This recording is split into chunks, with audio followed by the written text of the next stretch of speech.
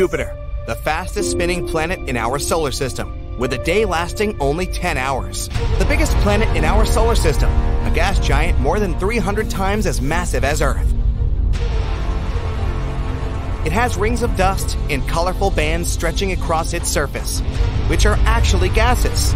And then there's the Great Red Spot, iconic raging storm, huge hurricane, 2 to 3 times as wide as the whole Earth. It's also insanely deep and goes around 300 miles into Jupiter's atmosphere. That's 40 times as deep as the Mariana Trench, the deepest oceanic spot on Earth. Way more extensive than scientists expected. Researchers have speculated about the Great Red Spot for hundreds of years already. This storm is circling Jupiter in its southern hemisphere. At the center of this giant spinning storm, the winds are relatively calm. On the edges, wind speeds go up to 425 miles per hour. That's twice as faster than the strongest hurricanes on our planet, 175 miles per hour. When there's a hurricane on Earth, it goes wild at first, but eventually starts to slow down. It finally breaks apart when it reaches solid land. Jupiter has a sky that's 44 miles deep. There are layers of clouds, and beneath them, scientists believe, lies an ocean of liquid hydrogen. The planet's core is supposed to be right under that ocean, but we're still not sure what exactly it's made of. As far as we know, Jupiter is a gas world, so there's no solid ground that would stop the storm. That's why the spot continues to rage on and on.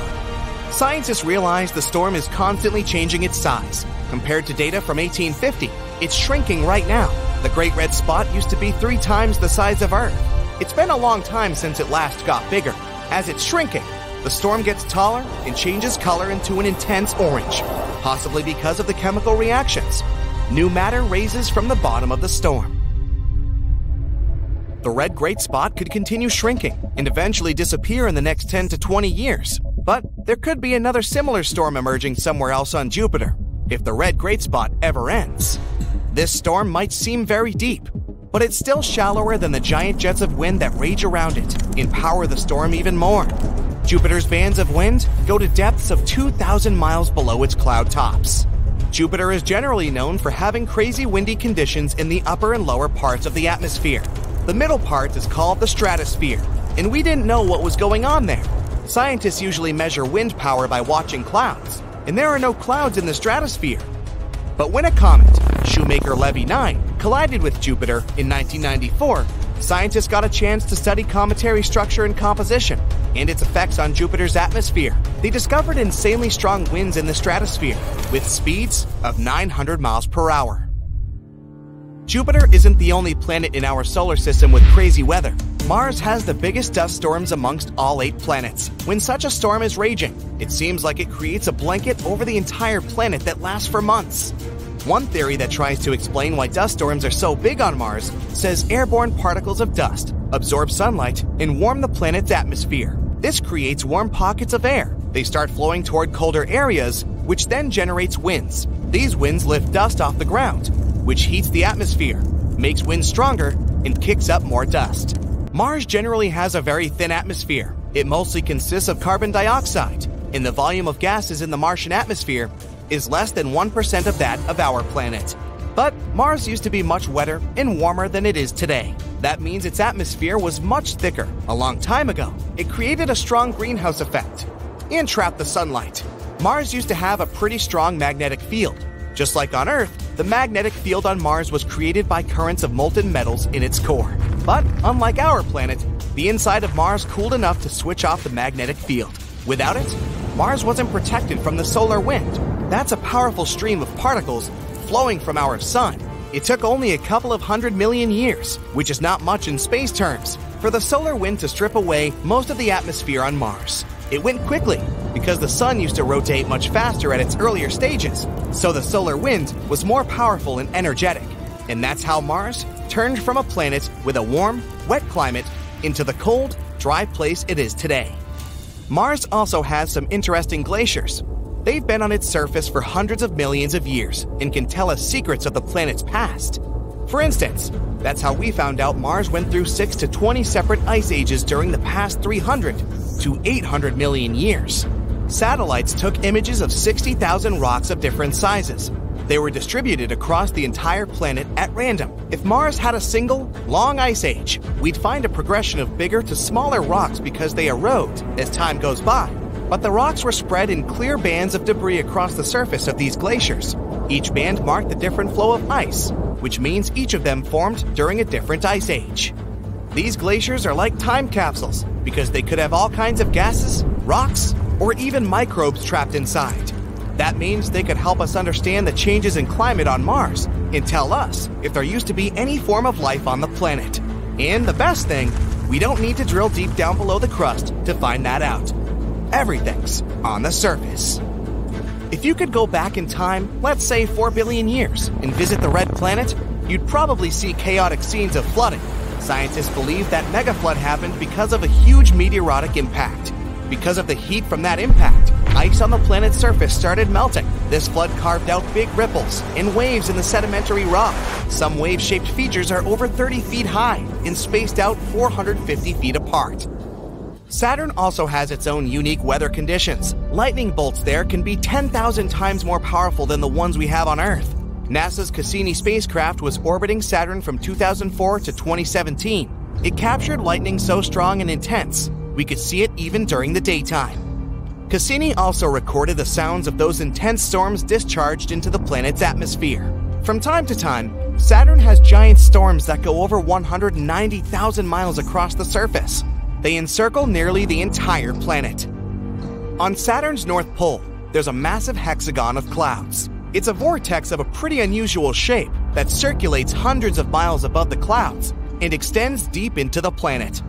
But Saturn has its peaceful side too. Along with Jupiter, Uranus, and Neptune, it has its own beautiful auroras from time to time. All 4 planets have an atmosphere dominated by hydrogen. That's why you can only see these auroras in ultraviolet wavelengths. These northern lights are especially bright at dusk and right before midnight. Venus has a giant storm swirling in the atmosphere at its south pole. The vortex is as big as the entirety of Europe, and it's probably been there for a very long time. The atmosphere on Venus moves 60 times faster than the planet rotates. Venus is the hottest planet in our solar system. Even the rain there offers no relief, since it's sulfuric acid falling from clouds and evaporating before it even gets to the ground. The sun also has its own angry outbursts in the shape of powerful solar storms. These storms bring strong radiation and dust particles that can cause serious damage to satellites that track the sun's activity to let us know if something goes wrong. Every now and then, a crazy solar storm can catch us off guard. About 160 years ago, a strong solar flare caused severe issues in global telegraph communications. About 30 years ago, a solar flare left 6 million people without electricity for 9 hours. One theory says strong solar activity could have caused the sinking of the Titanic. It happened on the same night as a fascinating northern lights show. Some people believe a solar storm behind it had possibly disrupted the ship's communication systems and navigation, leading to one of the greatest unsolved mysteries ever. That there's something seriously weird about Jupiter. The largest planet in the solar system doesn't seem to have seasons. The measurements have been taken both by spacecraft and ground-based telescopes. They showed bizarre weather patterns on the gas giant. For example, cold and hot periods throughout the year, which equal 12 Earth years. And at the same time, Jupiter doesn't go through seasonal changes like our planet. On Earth, weather changes between winter, spring, summer, and fall because of the tilt of our planet's axis toward the plane in which it orbits the Sun. This tilt, which is 23 degrees, allows different parts of the globe to receive different amounts of sunlight throughout the year. But Jupiter's axis is tilted toward its orbital plane by a mere 3 degrees. It means that the amount of sunlight that reaches different parts of the planet's surface throughout its long year hardly changes. But the new study has found that there are still certain temperature swings that take place all over the gas giant's cloud-covered globe. Astronomers claim they've solved one part of this puzzle. They've found some hints that such unseasonal seasons might have something to do with teleconnection. This phenomenon describes periodic atmospheric changes in seemingly unconnected parts of the globe, which can lie thousands of miles apart. Scientists have observed teleconnection in the atmosphere of our planet too.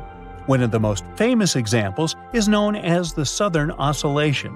That's when changes in the trade winds of the western Pacific Ocean correspond with changes in rainfall across large territories of North America. As for Jupiter, when temperatures rise in specific regions of the planet's northern hemisphere, the same latitudes in the southern hemisphere cool off. Further research also revealed that when temperatures rise in the upper layer of Jupiter's atmosphere, called the stratosphere, it gets colder in the troposphere. This is the lowest atmospheric layer where weather events, such as Jupiter's powerful storms, occur. Researchers hope that by measuring all these temperature changes, they will eventually be able to make a more or less precise weather forecast for Jupiter. Maybe in the future, they will even be able to extend this to other gas giants to see if they have similar patterns. But this isn't the only mystery the gas giant can boast. Let's have a look at some other, no less intriguing puzzles. For example, a 2018 study that found that Jupiter had a delayed growth spurt. You might have heard that the most popular theory about the beginning of the solar system says that, at first, the Sun was orbited by a dust-filled gas cloud. Some time passed, and tiny pieces gathered together into lumps, which later formed planets. But Jupiter was the odd kid. It started off well. The gas giant was gathering around small clumps of matter for 1 million years or so. But once it grew to be as massive as 20 Earths, its development suddenly stopped. It could have happened after bizarre zones appeared in space. They emitted so much heat and energy that gas molecules struggled to merge with young Jupiter. This period continued for 2 million years. During this time, Jupiter only grew to 50 times the mass of Earth. But once this stage finished, the planet continued to gobble down gas like before, and soon it swelled to its current mass, about 300 Earths. Jupiter's most famous feature is the Great Red Spot, a giant storm raging in the atmosphere of the planet and capable of engulfing 2 Earths. But few people know about the Great Cold Spot. It was spotted only recently when astronomers were checking data received by an observatory in Chile. It's believed that Jupiter's auroras spawn this unusual patch, which is around 400 degrees Fahrenheit colder than the surrounding areas. These auroras are ancient. It makes the spot thousands of years old. And unlike the Great Red Spot, it's not stable. It keeps shape-shifting, and sometimes it almost disappears. But it always returns to the upper atmosphere. Usually it happens after a powerful auroral display. Now, storms are no stranger to Jupiter's atmosphere. But where there are storms, there is lightning, right? Yeah, but the bolts of lightning on Jupiter turned out to be very strange. They release radio waves, which is not strange, but for decades, every spacecraft visiting the gas giant managed to record something bizarre. You see, Jupiter's lightning only signaled in the low-frequency range, and no theory could explain why, since lightning on Earth emits radio waves from low to very high frequencies. Finally, in 2018, the Juno space probe solved this mystery. Apparently, the problem was not with the gas giant, but with our technologies. Unlike previous spaceships, Juno had extremely sensitive equipment, and it came very close to Jupiter, so it did record both megahertz and even gigahertz strikes. But even Juno confirmed that lightning on Jupiter was totally different from lightning on Earth. On our planet, lightning avoids the poles. It prefers to zap the equator. Meanwhile, the gas giant's equatorial zone sees no lightning. It lights up the planet's poles, and its peak frequency is 4 bolts per second. In 2017, when astronomers were searching for the theoretical Planet X, they noticed that some object outside the solar system was tugging at objects within. Thinking it could be what they had been looking for, they turned a powerful telescope in that direction. Coincidentally, that patch of sky contained Jupiter. And even though the researchers didn't find Planet X, they noticed 10 previously unknown moons orbiting the gas giant. This brought the number of the planet's satellite to a total of 79. But the coolest thing was that one of the newly discovered moons was very unusual. The thing is, Jupiter's moons move in packs, so 2 of the new satellites were spinning with a group that rotated in the same direction as the gas giant, and the rest was in a cluster spinning against the planet's rotation. As for our weird guy, it was inside the second group but spinning with Jupiter. Unfortunately, it means that the moon will most likely have a short lifespan. An anti-retrograde moon within a retrograde cluster won't be able to avoid a collision. Look at Jupiter's beautiful patterns. Look at these swirls and stripes. For a long time, no one knew the depths of these bands. But in 2018, scientists used a novel way to crack this riddle. This method involved the space probe Juno, which orbited the gas giant every 53 days. Each time it passed by, it measured how strong the pull of the planet's gravity was. It helped astronomers create a 3D image of the stripes. It goes like this. The greater the pull, the greater the mass of the region below. And after examining the gravitational map, researchers concluded that the stripes ran shockingly deep. Most of them plunged to a depth of 1,800 miles. But Jupiter is a gas world, and the winds raging in its atmosphere shift all that mass around, making calculations very difficult. Jupiter has the strongest magnetic field of all the planets in the solar system. It's 20,000 times more powerful than that of Earth. But the gas giant's magnetosphere is a bit wacky. It's unique and doesn't resemble the field of any other planet we know about. Before, experts thought that Jupiter's magnetic field was similar to Earth's, 2 poles connected with magnetic lines near the geographical north and south. But Juno showed that things on Jupiter are a bit messed up. The magnetic south pole is pretty well behaved, but the north pole is a different story. Intensely magnetic ribbons and chaotic pieces of field, some of them without even positive or negative counterparts. Plus, there seems to be another south pole. It might be that Jupiter's hydrogen ocean generates the magnetic field of the planet. And if scientists manage to solve the mystery of Jupiter's magnetosphere, they might also find out what's happening inside the gas giant. But first, they need to understand the bizarre behavior of the planet's poles. You shouldn't have made that bet with your friends. Now, your spaceship is hovering just over the atmosphere of Jupiter, a gas giant and the largest planet in our solar system. You're staring at the ginormous pale yellow sphere in front of your eyes, dreading your task, which is to fly through the planet and leave on the other side. Doubts are plaguing your mind. Is it even possible? Well, you're about to find out. Jupiter is truly massive. If the planet was 80 times as massive as it is now, it would have a chance to turn into a tiny red dwarf star. But even though its size isn't enough for such a transformation, Jupiter is still huge, more than 89,000 miles wide at the equator. The planet is so large it could fit inside 1,300 Earths. It's also impressively hot, about 43,000 F at the core. If you decided to parachute into Jupiter, you would never land on a firm surface because the planet mostly consists of gas. Around 90% of the planet's atmosphere is hydrogen. The remaining 10% is made up of helium with tiny traces of other gases.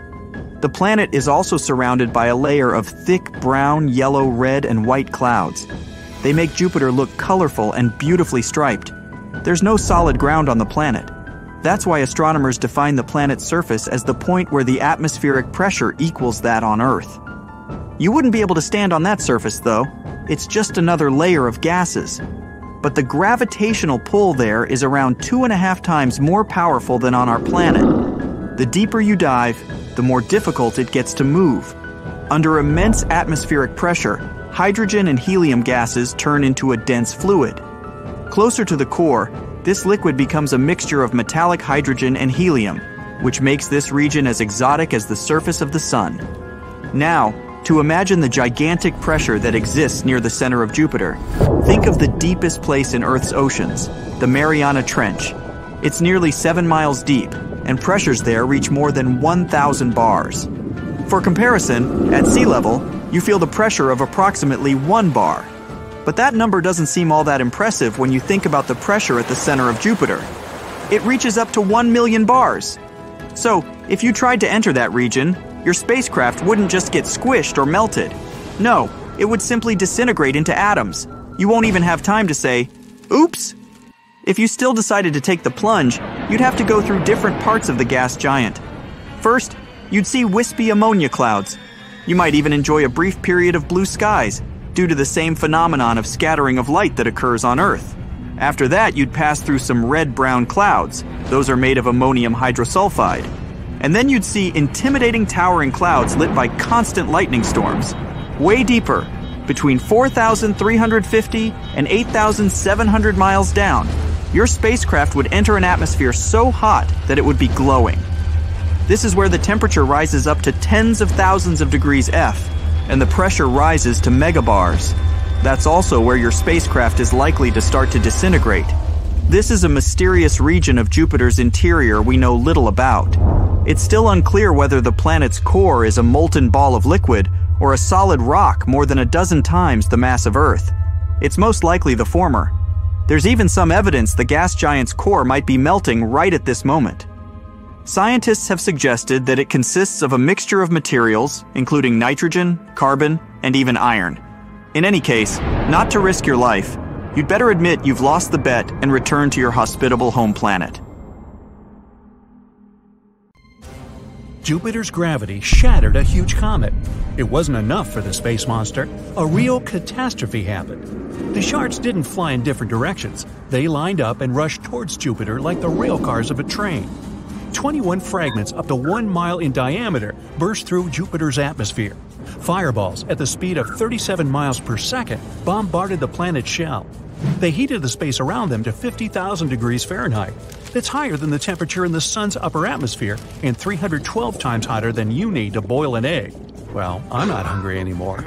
The impact was like from a rock falling into a pond. The meteorite fragments formed giant plumes on the surface of Jupiter. Substances from its lower atmosphere rushed upwards. The process generated a tremendous amount of energy. Overheated streams of fire shot into the stratosphere. The monsters left behind them glowing plumes 1,900 miles long. That's greater than the distance between New York and Texas. Dark bruises appeared at the side of the blows. They were about the size of the Earth. Comet Shoemaker-Levy 9 was the name of the violator of Jupiter's boundaries. The collision of celestial bodies happened in July 1994. It was a scientific sensation.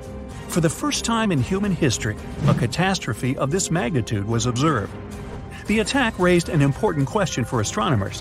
Why is Jupiter unlucky? Space monsters attack it thousands of times more often than the Earth or any other planet in the solar system. Alright, let's see. You decide to board a starship and travel to the mysterious Jupiter. A space probe would need 2 years to get there, but your starship is faster. You'll be there in... Great, the journey only took a second. Jupiter is actually big. It could fit 1,300 Earth-sized planets in it. It looks beautiful thanks to gas clouds. This planet has no solid surface, but there's a strange stain on its surface. It looks like a huge eye that can fit 3.5 Earths. This storm will scare anyone. It's 10 times higher than Everest, and the wind rushes at a speed of 300 miles per hour. It's been going on for 350 years. You wouldn't hide from such a storm in a car, so it's good you're in a starship. If all the planets of the solar system merged into one superplanet, the new object would still be 2.5 times smaller than Jupiter. Large size also affects gravity. Spacecraft use Jupiter as a springboard to jump. The giant's gravity increases their flight speed and helps them reach their target faster. Gravity has turned the planet into a magnet for comets, asteroids, and dangerous space debris. Jupiter is a true space superhero. Its gravity shield takes a hit and deflects space monsters that fly into the inner solar system. The dinosaurs don't agree, but more on that a little bit later. What if Jupiter was swallowed up by a giant vacuum cleaner tomorrow? I can only say one thing, we'd have huge problems. Without a giant shield, thousands of comets and asteroids are attacking the planet much more often. Most of them burn up in the atmosphere or aren't large enough to affect us. But there are also larger comets and asteroids. After their collision with the Earth, you can say goodbye to all life on the planet. For example, in 2009, a celestial body crashed into Jupiter. It left a bruise the size of the Pacific Ocean. It's scary to think what traces it would leave on our planet. Most likely, the Earth would turn into a fireball. But recent research from astronomers suggests that Jupiter isn't such a nice guy. On the contrary, it's a bad guy with a slingshot that shoots comets at the Earth. A physicist used computer simulations. He found that Jupiter is equally likely to deflect and send comets toward the Earth. The giant attracts potentially dangerous objects and only partially protects us. It's already tried to knock out our planet many times. 66 million years ago, a cosmic body 10 miles in size crashed into the Earth. The energy of the impact set the surface of the planet on fire. It caused a huge earthquake and tsunami. A fiery rain fell from the sky on the Earth. There were millions of tons of debris and dust in the atmosphere. They stopped the sun's rays from reaching the planet. The nuclear winter began. This disaster led to the extinction of the dinosaurs. Scientists have named this space criminal Chicxulub Impactor. Computer simulations of scientists at Harvard University showed where it came from. Chicxulub wasn't an asteroid, but a comet. This means that the core of its body wasn't stone and metal, but ice, dust, and frozen gas. It resembled a dirty snowball flying through space. The meteorite wasn't going to set fire to the Earth, but Jupiter intervened in the plan. It threw comets in our direction. In 1770, Lexell's comet appeared near the Earth.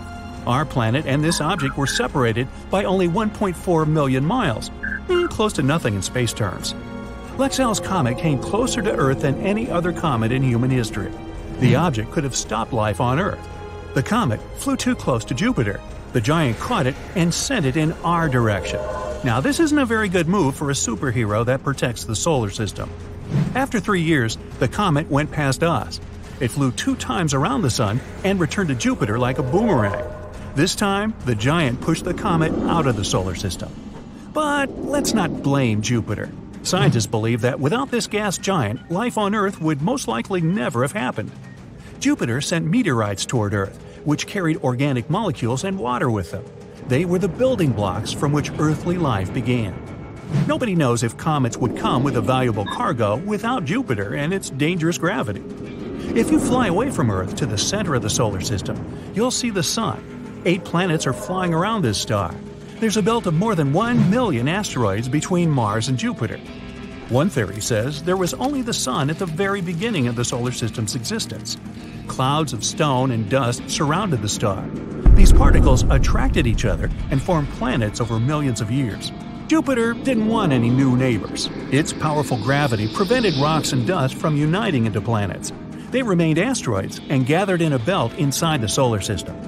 If today all the asteroids merged into one planet, we'd get a cosmic body that would weigh only 4% of the mass of the Moon.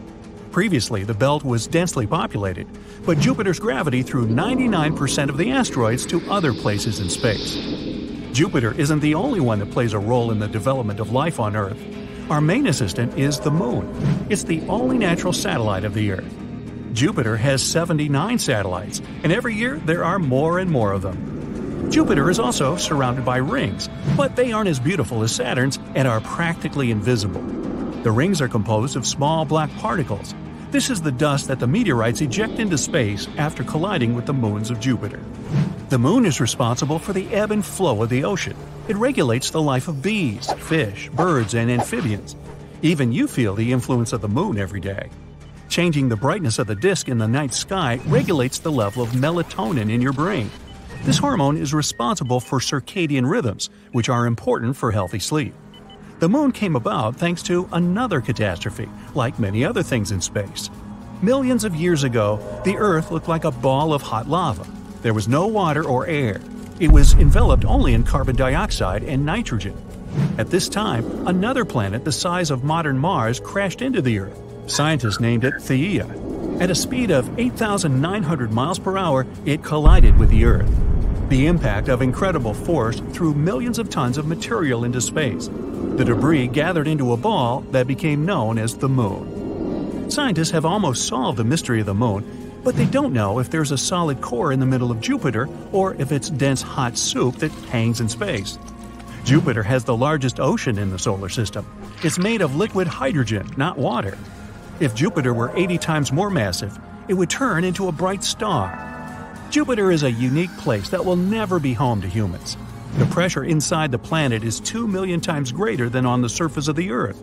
Extreme pressure and temperature would ruin any spacecraft that's gone too far. I guess that means Jupiter would have a crush on you. You're standing in a room full of explosive gas. One spark could cause an explosion so powerful that all the windows and doors would be just blown out with a huge column of fire. And you're holding a match. You need a bigger target than this room. How about the largest room of explosive gas in our entire solar system? Meet Jupiter. It's the 5th planet from the Sun and the largest one in our system. It's 11 times the width of Earth and almost 2.5 times heavier than all the other planets in our solar system combined. If we put Jupiter on the scales, we would need about 317 Earths to balance it. But most importantly, it has a lot of methane in its atmosphere. It's the gas we use in our kitchen or fill up our car with, and it burns just fine.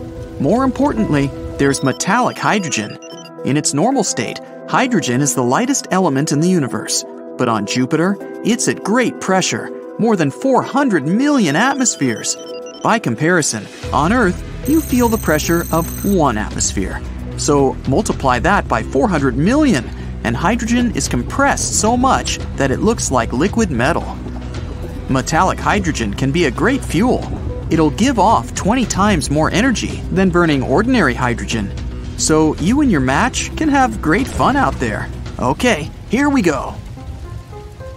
The first problem is distance. Jupiter is only 1 planet away from us, but the path is also blocked by the asteroid belt behind Mars. It's full of giant rock debris. On average, each asteroid could be as wide as the distance from Los Angeles to Las Vegas. There's rocks the size of an entire state. And the biggest asteroid of them all is Ceres. It's almost as wide as Alaska. It's even considered a dwarf planet. And this dangerous journey to Jupiter takes about 650 days. That's almost 2 years of boredom inside a spaceship. By comparison, the longest time astronauts have spent aboard a spaceship is 84 days. But we'll let you take your favorite DVD collection and a couple bags of popcorn. At the end of the day, you'll be able to get some sleep after a hard day at work. Fast forward 2 years into the future, and you've arrived at your destination. You're already imagining lighting a match at the surface of Jupiter, exploding it like a balloon. Oh, be careful when you get close to it. Because of Jupiter's great weight, it has a strong gravitational force, about 3 times stronger than back home on Earth. The closer you get to its surface, the weaker you feel, and you can even barely stand on your feet. The maximum weight you can lift here is also 3 times less, and even a match you're holding in your hand already feels heavier. If you try to jump up, you need more effort. Actually, you can't even do that because Jupiter is a gas giant. That means it has no solid surface. Theoretically, the deeper you dive into these clouds, the more pressure you'll feel.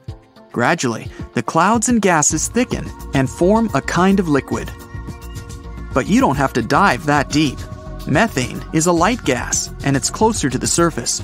So, this is the moment of truth. You take a match, you flick it on the box, and nothing happens. Well, let's give it a couple more tries. Second match. Third. Nothing works. Okay, you've got a gas burner in your backpack. You unscrew the valve to maximum, and nothing happens again. Well, that's because it takes 3 components to start the combustion process. The first is fuel. Luckily, there's enough methane and metallic hydrogen on Jupiter to blow up the whole planet in a matter of seconds. The second component is the ignition source. It's the initial force that will start the combustion process. It could be a spark, an electrical discharge, or a match like the one you have in your hand. And the last ingredient is oxygen. Yes, the same oxygen that we breathe. It's just as important to fire as the fuel itself. For an experiment, try lighting a small candle. Now cover it with a glass. You see how the fire keeps burning for a few seconds and then goes out? The fuel is still there, but the fire has used up all the oxygen inside the glass, and the burning process is over. The same thing happens on Jupiter. There just can't be fire, simply because there's no oxygen. And you didn't even have to fly there to find that out. From Earth, we can see hundreds of thousands of little meteorites falling on Jupiter. The asteroid belt next to it is to blame for this. When they hit its atmosphere, they start to burn, and that doesn't instantly blow up the entire planet. But don't be upset. There's still a way to ignite this gas giant planet. All you have to do is trigger a thermonuclear chain reaction on the planet. Then, there'll be an explosion so powerful, it'll be visible from Earth, and it will be like the birth of a new star. To do that, we need to detonate a nuclear reactor, like the ones that give us electricity here on Earth. In fact, we'd have to send everything we have to Jupiter, but even that won't do the trick. Big asteroids, when they hit the planet, cause a much bigger explosion. In 2009, a meteorite the size of 5 soccer fields hit Jupiter. It caused an explosion of 5 billion tons of TNT. This incident left a dark spot the size of the Pacific Ocean. And an even bigger explosion happened there in 1994. After that collision, there was a giant spot on Jupiter, almost the size of our planet. But strong winds and storms quickly began to sweep away the traces of the explosion. After a few weeks, Jupiter looked like normal. The problem is that our attempts to blow up the gas giant took place on the planet's surface. We need to plant a charge the size of the moon, deep below. A massive explosion will cause a thermonuclear reaction and cause the metallic hydrogen to detonate.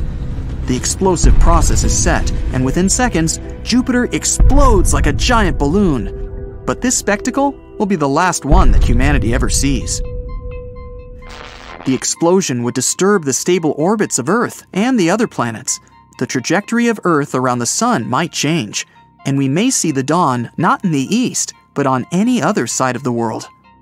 When the strong wind from the explosion reaches the Earth, it'll start scraping our atmosphere. Soon, our planet will lose its ozone layer. It was our shield that protected us from solar radiation. In such a situation, we'll have to hide underground for the rest of our lives. But even this can't protect us. Before long, the Earth will be showered with thousands of meteorites. Jupiter was so heavy that it held the asteroid belt in place. Without it, the asteroids would start flying towards us. Earth would feel a constant meteor shower. But there would be no one left on Earth to observe it anymore. Jupiter's explosion can be compared to a supernova. In fact, Jupiter is practically a star. If it were just a little bigger and heavier, it would start to shrink. The intense pressure on the planet's core would start thermonuclear reactions. Eventually, Jupiter will have turned into a brown dwarf, and it would be 50 times heavier than it is now. But because it doesn't have enough weight to do that, Jupiter is sometimes called a failed star. Well, maybe we should visit other gas planets in our solar system and try to light our match there. Saturn. Saturn's atmosphere is similar to Jupiter, but there's no oxygen for combustion there either. So all you have to do is admire the planet's beautiful rings and move on. Well, Uranus and Neptune are much smaller, and they don't have metallic hydrogen, so their explosion wouldn't be as strong. But you still wouldn't be able to ignite them with a match, because there's no atmosphere full of oxygen. But there is one planet where you could light a fire with your match. It's GJ1132b, and it's 39 light-years away. Scientists think it might have oxygen on it, although it's not a gas giant that has combustible gases in its atmosphere. But you can still sit on its rocky ground and make a fire to admire the unusual sunset. Sand is everywhere. In your eyes and mouth, in your hair, under your t-shirt, and in your shoes. You can hardly stand. The wind is so strong, it's knocking you down. Suddenly, an especially powerful gust sends you to the ground. You crawl toward the back door. It takes you a lot of effort just to pry it open. Once inside, you get to your feet and sneak a peek outside. Just clouds of dust and a deafening roar. Okay, it's time to call for help.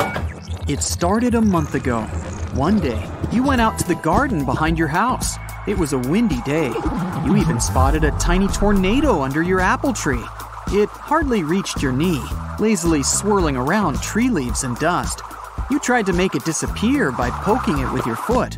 But even after several attempts, the mini whirlwind just didn't want to break apart. You shrugged and went back home. The next day, the tornado was still there, and had it grown? Interestingly, instead of growing taller, it got wider. At that moment, it started munching on your flowering shrubs. You got curious and decided to keep track of this unusual phenomenon. You measured it every day and carefully wrote down all the information in a special notebook. Maybe later I'll write an article or even publish a book about my storm, you thought. One day, you got out of the house to find your favorite apple tree broken. You couldn't figure out how it happened. The storm still looked harmless and too weak to damage a rather large tree. But after this accident, you started asking yourself if not calling for help was the wrong thing to do. Apparently, it was, because just a month later, your mini-storm has suddenly grown to twice its original size. It's unsafe to go outside now. It seems as if your house is in the middle of a real tornado. You can't see the sky behind a wall of dust and debris. Your garden is ruined, trees broken, bushes and shrubs pulled out of the ground and sent flying somewhere far away. You hear your doorbell ring. A group of scientists you invited has come to the rescue. You show them the garden with your personal natural disaster and enjoy their stunned silence. But after a couple of seconds of initial shock, they spring into action. Ignoring the howling wind, they start carrying inside different equipment. It looks very complicated. Your kitchen turns into the researchers' laboratory. You get informed that your house will be temporarily used by the scientists. You take your things to the smallest bedroom and watch the professionals work. Your kitchen is filled with beeping gadgets and devices covered in flickering lights. People in protective suits and lab coats scurry around. Surprisingly, they don't bump into each other. Neither do they create traffic jams. You bring the notes you've been taking and hand them to an elderly man in a white lab coat. He thanks you as if you've just given him the gift of his dreams. The next several days pass in a flurry of activity. The storm in your garden is growing. The scientists seem to get gloomier every time you see them. It's around 2 a.m. when something wakes you up. You blink your eyes open and realize the house is shaking. Your homegrown tornado must have gotten so big, it's reached the house. In the morning, several scientists pull you aside to tell you the unpleasant news. You have to move out. The storm is indeed growing. Soon, it'll wipe your house off the face of the earth. Nothing can be done. You're gaping at the people telling you to get out of your house. Where will you go? They tell you they're building an additional research lab not far from the place. It's important to be able to observe the storm in real time. Anyway, there's a spare room with everything you may need in that facility. Why don't you stay there for a while? It would also be convenient for the scientists. They may need you to answer the questions that appear during the process. You agree because you don't have any other choice. The researchers help you transport your stuff to your new accommodation. You walk around your house, saying goodbye to your favorite coffee table, your sofa, and your cozy bed. The scientists tell you that there's no time to move your furniture to another place. The next day, you wake up to the news that your home is gone. The storm gulped it down at around 4 a.m. Over the next few weeks, the grown-up whirlwind has swallowed 2 houses of your neighbors, the nearby forest, several abandoned cars, and a small flower store. It's now so big, it's coming close to a large lake several miles away from the town. People get evacuated. The authorities have announced a state of emergency. One day, you notice that scientists are talking in hushed voices. They look even more worried than usual. You corner one of them and try to find out the truth. Soon the scientist spills it. The researchers have got some evidence that confirms their worst fears. According to all their estimates, the storm that once started as a tiny tornado in your garden is going to grow into another great red spot. Only on Earth. Crimson-colored clouds are spinning counterclockwise at an incredible speed. Beneath them, you can see vibrant hues of the largest planet in the solar system, the gas giant Jupiter. Those clouds are called the Great Red Spot. It's a colossal storm raging in the atmosphere of Jupiter. If you found yourself at the storm's center, the winds would be rather calm there. But on the edges, the storm's speed can reach 425 miles per hour. That's twice the speed of the fastest and most severe hurricanes on Earth. Over the decades, The size of the red spot has been changing. Right now, it's 1.3 times as wide as our planet. The storm's roots go as deep as 200 miles into the planet's atmosphere. The average tropical cyclone on Earth usually stretches for no more than 9 miles from the bottom of the storm to its top. The unique phenomenon on Jupiter has existed for so long because the planet doesn't have a solid surface. It consists of layers of clouds made up of vapor, water ice, and ammonia. Underneath, there might be an ocean of liquid hydrogen. Our planet is solid, and hurricanes slow down and break apart once they go low enough to touch the surface. But the Great Red Spot has nowhere to make landfall. That's why it keeps raging. The scientist also tells you the most bizarre and alarming thing about the storm in your garden. Instead of growing weak and disappearing many weeks ago, it's not only still going, but it's also getting bigger and more powerful. Even the most experienced specialists can't explain this phenomenon. After analyzing it for days on end, they've come to the conclusion that it shouldn't have appeared on Earth. It's against the laws of nature. Interestingly, the storm's composition is a bit similar to that of the Great Red Spot. You're impressed, but still can't get why the researchers look so worried. It turns out that your once mini-storm is likely to grow as large as that on Jupiter.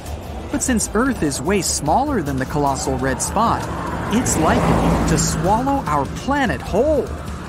It'll grow and grow, wiping out towns and cities, forests and highways. At the same time, it'll become more powerful. People will have to leave their homes and get evacuated to relatively safe areas, until there are no more safe areas left. This process will take years, but it'll still be too fast for people to prepare. There will be 2 ways to deal with this global problem. One of them is to colonize the moon or another planet, for example, Mars. But it's an incredibly long process, and the storm will conquer the entire planet before the first spacecraft with people leaves Earth. Or scientists may try to stop the hurricane. There's a technology called the sunglasses effect. Billions of tons of dense gas get pumped into the atmosphere. This gas absorbs sunlight and cools down ocean water, which is the engine of any hurricane. The researchers aren't sure if this method will work with your storm. It formed not over the ocean, but in your garden. Hey, wake up! Quick, listen to that. It's a 5-second FM signal coming from one of Jupiter's moons. You fumble for your phone and inform your colleagues. They freak out over the news and rush to the lab. You've been a scientist working with the Juno probe, exploring Jupiter for years. But this is the first time you've witnessed something so unusual. Ganymede is Jupiter's largest moon and the biggest moon in our solar system. If this space body didn't orbit around Jupiter, it would be classified as a planet. It's even bigger than Mercury and Pluto. What makes this moon stand out among others is the fact that it has its own magnetic field. The moon was born around 4.5 billion years ago. It means it's as old as Jupiter itself. This planet-sized space body takes 7 Earth days to orbit its planet. Everyone gathers at the laboratory, impatiently waiting for you to play the recording of the signal coming from space. Your colleagues get their game on, trying to figure out what the source of this mysterious sound is. Around 40% of Ganymede's surface is dark, with craters scattered around, and 60% is light-colored. There are formations that were probably caused by tectonic activity or the release of water from under the surface. Scientists managed to discover a thin layer of oxygen trapped in the moon's atmosphere. The temperatures there are super low, between -170 to -200 degrees Fahrenheit. There isn't much information about how the moon behaves or what chemical elements it hides inside. Some of your colleagues try to create the same conditions that existed when the sound was transmitted. For hours, they sit there waiting, but nothing. Maybe it was a fluke. You get to the control system and activate the Juno spacecraft. The main point of this mission is to observe Jupiter's gravity, magnetic fields, the atmosphere, and the planet's evolution. By the way, there's also some evidence that Jupiter's largest moon is evolving too. Since it has a magnetic field surrounding it, auroras pop up all the time. Those are glowing gas circling the moon's north and south poles. If life existed in such a place, it would probably be at the bottom of Ganymede's extremely salty ocean. For a long time, scientists thought that the sun was a crucial component to kickstart life. But now we know that there are organisms dwelling deep at the bottom of the oceans. Those are doing just fine without sunlight. The oceans of our planet are teeming with some of the most bizarre creatures of all shapes and sizes. Sea lilies live some 10,000 feet underwater. They got their name because they look like flowers, except they're not plants but animals. Don't be fooled by their stems and leaves. Those are body parts equipped with nerve endings to detect food around them. Goblin sharks are probably some of the most weird-looking sharks that live at the bottom of the ocean. They can grow up to 12 feet long and have a very unusual snout. Now, take a look at the anglerfish. It has a bioluminescent blob on its head to attract prey and navigate its way around the dark ocean floor. It's a natural flashlight that never needs new batteries. It's only the females that have these flashlights, though. The blobfish is another bizarre animal living down there. It lives in the Atlantic, Pacific, and Indian Oceans, 9,000 feet under the surface. Anyway, even though you asked everyone to keep the news confidential, it somehow leaks to the media and becomes a new trending topic. You get a call from a news agency. They say they want to interview you about this breakthrough that may prove life exists in outer space. The next day, you head down to the news station to talk about your discovery. You have a whole live studio audience watching your every move as you reach out to grab your glass of water. The crew scurries around doing some last-minute checkups before you're live on air. The makeup artist does some final brush-ups. The sound engineer asks you to test your mic once more. Several of the producers are sitting in the front seats. Bright lights are flooding the studio. The countdown begins. 3, 2, 1, and you're introduced, and the host asks you to explain what it was that you heard. You tell them about the Juno space probe orbiting Jupiter. After a couple of questions, the host finally brings up the most dreaded one. Might the mysterious sound be coming from another civilization? Everyone leans in, waiting for you to answer. You freeze, not knowing what to say. Even though the crushing pressure at the bottom of the ocean is 1,000 times stronger than at sea level, life still exists there. Algae, which is considered a delicacy in the ocean world, is off-menu for deep-sea creatures due to a lack of sunlight. Many of these bottom dwellers have to munch on leftovers instead. Those sink down there from the upper layers of the ocean.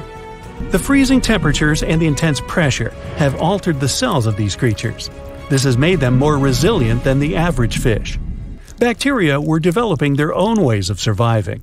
Studies show that they feed on certain gases and chemicals, like sulfur and carbon dioxide.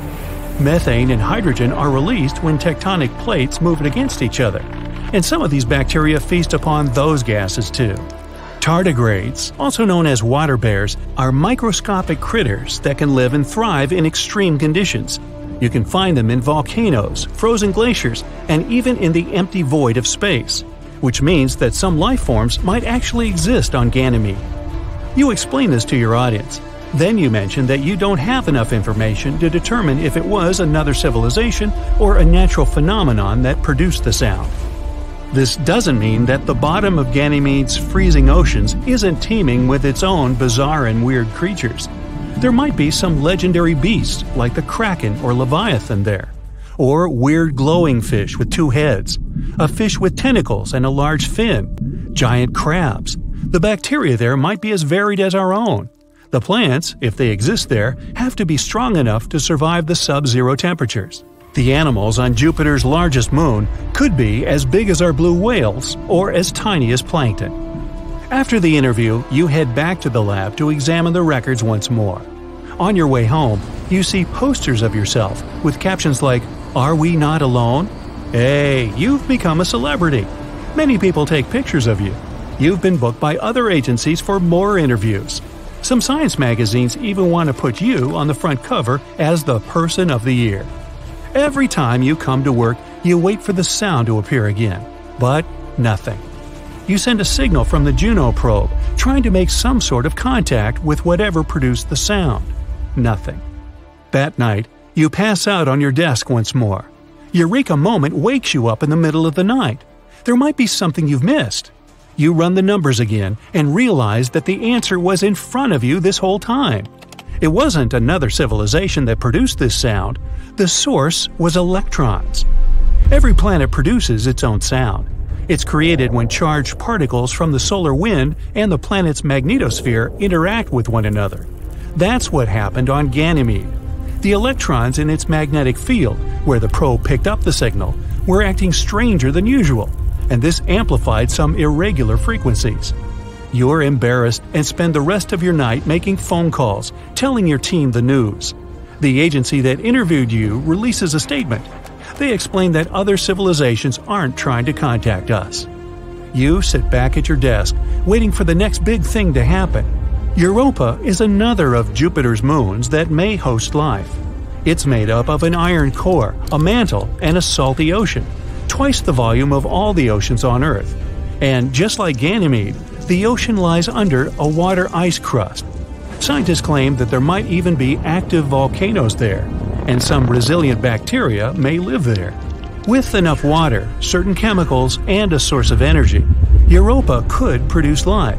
But it's unlikely that we'll find anything but tiny microbes. The fastest wind speed ever recorded on Earth was related to a hurricane gust. On April 10, 1996, tropical cyclone Olivia was passing by Barrow Island, Western Australia.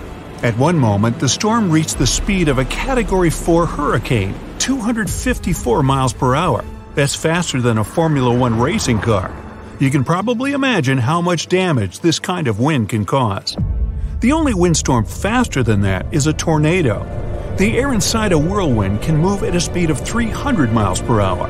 Unfortunately, there's no sure way to measure tornadic winds. Weather instruments never survived the experience. Oh, and licking your finger and sticking it up in the wind to measure speed also isn't a good idea here, unless you don't mind losing your arm, or worse. Here are some more numbers. 35 miles per hour and more, that's the speed of the average blizzard. 50 to 60 miles per hour, that's how fast a severe thunderstorm moves. More than 74 miles per hour is the speed of a powerful tropical hurricane. Up to 400 miles per hour? Wait, do such speeds exist? Yep, but you need to travel to Jupiter to see a storm that speedy. The Great Red Spot is an enormous storm raging in the southern hemisphere of the gas giant. Its top parts are towering more than 5 miles above the surrounding cloud tops. The storm's almost 3 times as wide as our planet. In 2017, NASA's Juno space probe managed to collect lots of data about the red spot, and it turned out that the monster of a storm went more than 200 miles down into the planet's atmosphere. That's 30 to 100 times deeper than any ocean on Earth. But since these measurements were most likely imprecise, the storm's true roots can be reaching even deeper. The Great Red Spot is colder than the rest of the atmosphere, and Jupiter's temperatures are minus 234 degrees Fahrenheit in its upper cloud layers. The closer it is to the core, the hotter it gets. But the highest temperatures ever recorded on the planet were in the atmosphere right above the Great Red Spot. There, the heat can reach 2,400 degrees Fahrenheit. That's hotter than lava on our planet. The storm's extreme conditions and turbulence produce gravitational and sound waves. These waves might be responsible for the superheating. The storm itself is also warmer at its bottom than at the top. If you found yourself at its center, you wouldn't be too impressed. But on the edges, the wind speed reaches 300 to 420 miles per hour. That's faster than Earth's tornadoes. Now, this will help you picture the immense force of such winds. On Earth, the wind doesn't have to be faster than 60 miles per hour to lift a person as heavy as 170 pounds from the ground. A wind as fast as 75 miles per hour can uproot large trees, peel off roofs, break windows, and turn over mobile homes. When the wind speed reaches 150, it can send cars flying. Now picture the havoc a storm as powerful as the Great Red Spot can cause on our planet. But could such an enormous anticyclone occur on Earth? Luckily, not. Our planet doesn't have the unique conditions needed for the storm to form. Scientists faced lots of challenges when they were trying to understand the mystery that was the Great Red Spot. And it was mostly the fault of the storm's home planet. It's more than 1,000 times larger than Earth and over 300 times as massive. Jupiter is a gas giant, which means it consists mostly of fill in the blank. Around the planet's core, there's an ocean of liquid hydrogen, and the atmosphere is also mostly made up of hydrogen and helium. That means Jupiter doesn't have any solid ground, the only thing that could make the storm weaken. Without any friction, the storm has already been churning for centuries. The hot gases in the planet's atmosphere are always moving, rising, falling, and swirling. Just like on our planet, when cooler and hotter gases mix and merge into one another, they form giant circling storms. Astronomers think that once, several enormous storms came together and created the Great Red Spot. And now, it keeps raging by constantly drawing cool gases from below and hot gases from above. Plus, this monster of a storm absorbs other smaller vortices. They make the Great Red Spot even more powerful. Unfortunately, thick clouds on Jupiter don't allow people to see what's going on in the planet's lower atmosphere. Astronomers have been speculating on what may lie beneath the Great Red Spot for decades. Could it be a massive volcano? Unlikely. Jupiter's mostly gas. That's why it doesn't have a crust that could crack and release scorching hot stuff from the planet's interior. Several theories try to explain why the storm has its trademark color. It varies from whitish and pale salmon to orange and brick red. Some scientists believe the answer lies below the Great Red Spot, closer to the planet's surface. A colorless layer of ammonium hydrosulfide might be reacting with cosmic rays or the UV radiation coming from the sun. This somehow gives the spot its pretty red color. But so far, it's just a theory. Astronomers have been observing the Great Red Spot since the 1830s, and for the first time, the storm was spotted in 1665 and described as the permanent spot. In other words, the storm is almost 400 years old. Strangely, it's been shrinking in size since the beginning of the 21st century. In 2019, it began flaking at the edges, with smaller pieces breaking off and vanishing. If this process continues, by 2040, the Great Red Spot will become circular, or it may disappear altogether. The storm isn't only getting smaller, it's also growing taller and getting a more intense orange hue. It's not completely clear why it's happening. Might be because of a chemical reaction. It occurs when some new material rises to the top layers of the atmosphere from below. The Great Red Spot might be the most famous storm in the solar system, but it's by no means the only one. Even on Jupiter, there's a bit less known Little Red Spot, one more anticyclone but smaller in size. Well, when I say smaller, I mean the thing's not as large as its big sister, but it's still about the size of Earth. Recently, the highest wind speed inside the Little Red Spot has increased up to 400 miles per hour. A storm as wide as our planet rages on Saturn. It's called the Great White Spot. The storm has a tail of white clouds encircling the entire planet. It occurs every 30 years or so, when Saturn's northern hemisphere tilts toward the sun. This storm indeed starts as a spot, but then it stretches in length. Astronomers have figured out that the Great White Spot is actually a huge system of thunderstorms. At the peak of the storm, lightning can flash more than 10 times per second. But the main mystery about the Great White, it's where it gets its energy from. Some scientists think it may be powered by the sun. Others argue that the storm's cloud pattern only makes sense if there's an internal heat source that can power the winds. Great dark spots on Neptune are massive storms that form in areas with high atmospheric pressure. That's different on Earth. Here, storms appear when the pressure is low.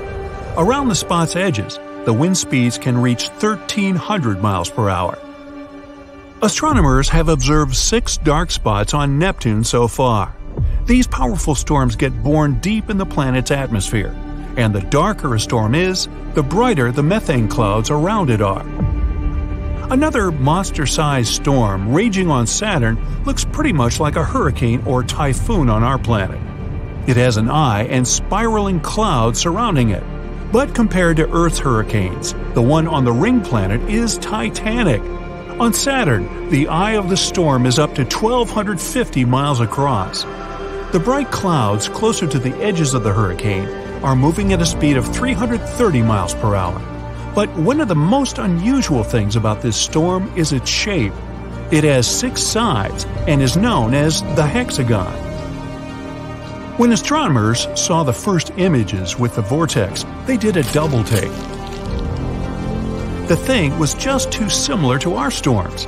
And still, the one whirling on Saturn has an eye that's almost 20 times larger than any people have seen on Earth. The storm also moves 4 times faster than hurricane winds on our planet. Saturn's atmosphere has little water vapor. How the bizarre hexagon storm is getting by in such conditions is a mystery. Plus, unlike the constantly drifting hurricanes on Earth, the one on Saturn seems to have nowhere to go. For some inexplicable reason, it's stuck at the planet's North Pole.